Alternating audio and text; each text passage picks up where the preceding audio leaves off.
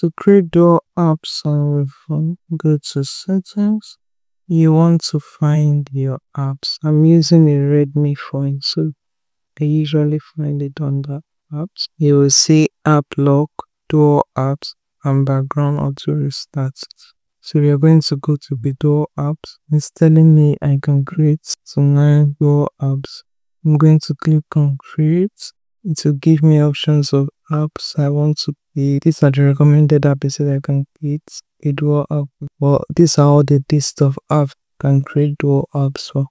But I want to create a dual app for my WhatsApp business because I have more than one business and people are contacting me. I'm going to toggle this on. So dual apps for Google service. Creating dual require working with Google services. Create a dual app for Google services. I've done that on. Created dual app successfully. Open it.